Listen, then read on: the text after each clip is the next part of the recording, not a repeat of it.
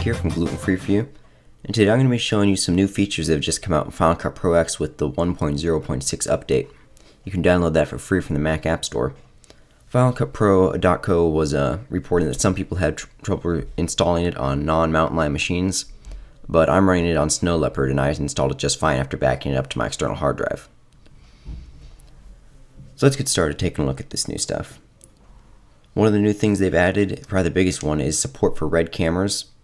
So now RED footage can go into Final Cut Pro X and you can edit just like anything else. So that's real nice. They've also added a 3,000% increase on render times for effects. So maybe I've got a filter or something else over one of my footage. It'll render it a whole lot faster than it used to in 1.0.5. Another thing is you can now add chapter markers in DVDs. That's pretty nice. But one of the things I wanted to show you is the easy freeze frame effect now. So say I want to stop my footage right here. I'll just press Option F and it'll create about a 3 or 4 second freeze frame effect right there.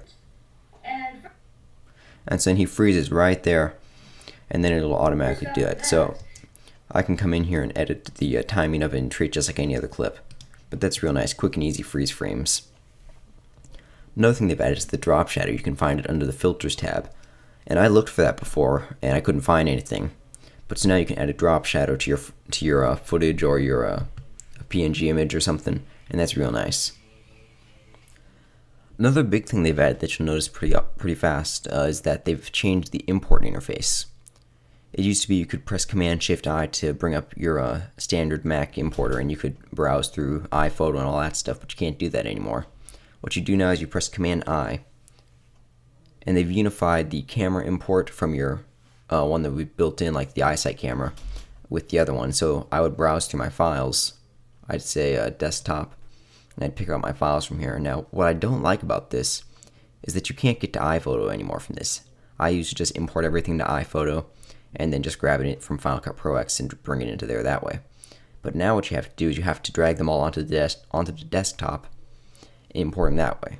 Now what I do like about this is that it gives you the option to scroll through all your footage once you've got it on there. And so that is pretty nice that way.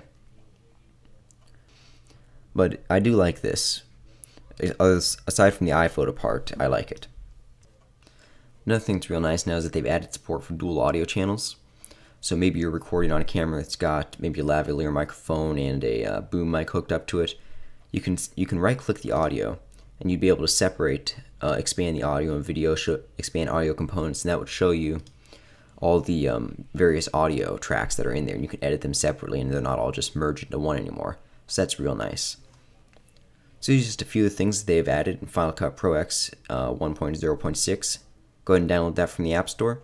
They've also added an update for Motion 5.